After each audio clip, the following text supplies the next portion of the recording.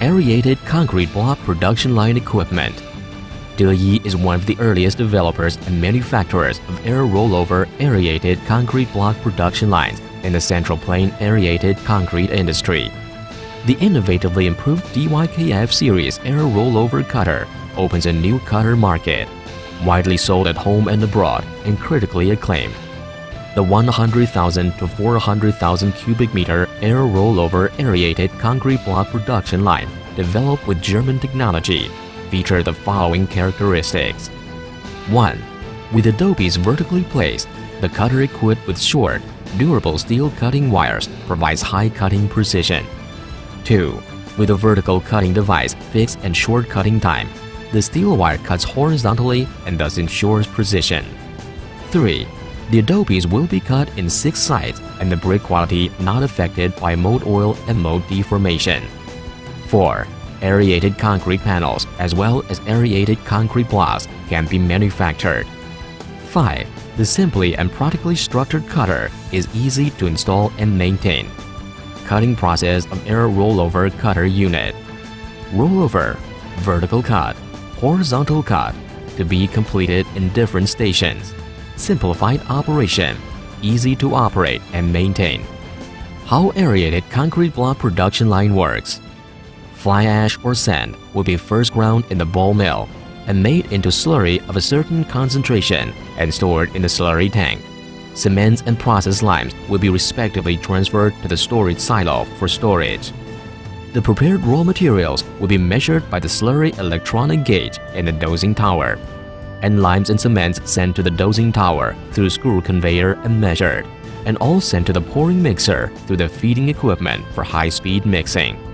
All measurements are collectively controlled by PLC in the dosing tower. The mixed slurry will then be poured into the empty mold frames by the pouring machine.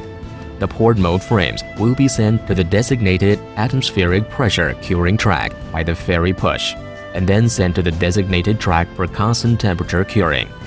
Meanwhile, the empty oiled mold frames will be returned to the spot below the pouring mixer by the ferry push for pouring again. After 2 to 3 hours of constant temperature curing, the concrete body good for cutting will be sent to the to-be-cut track with the mold frames. Moved under the rollover hoist, the mold frames will be automatically hoisted and moved onto the cutting station, rolled over by 90 degrees and placed on the trolley stand, and the mechanical arm of the rollover hoist will automatically start demolding.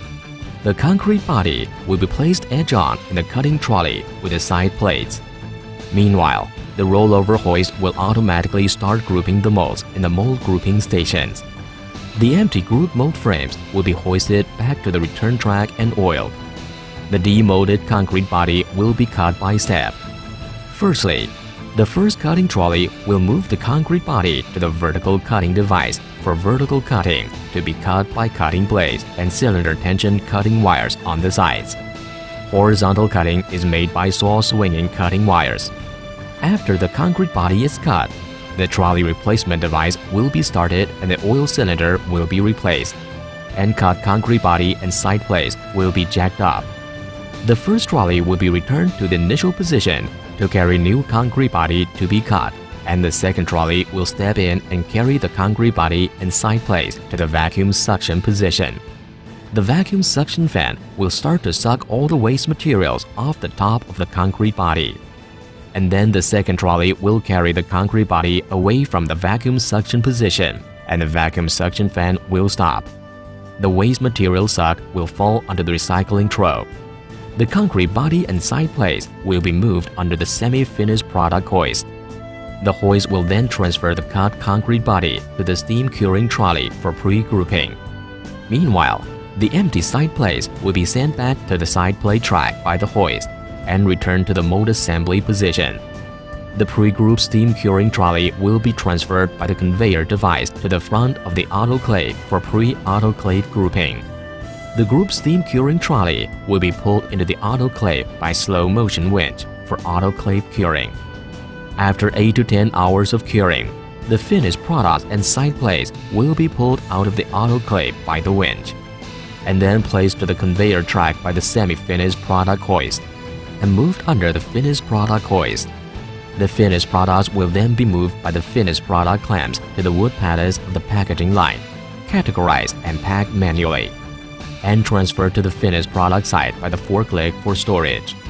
The side plates will then be cleaned and hoisted back to the steam curing trolley return line by the finishing product hoist and returned to the pre-grouping steam curing trolley position by the conveyor device. The production line continues production by repeating the above-mentioned production processes.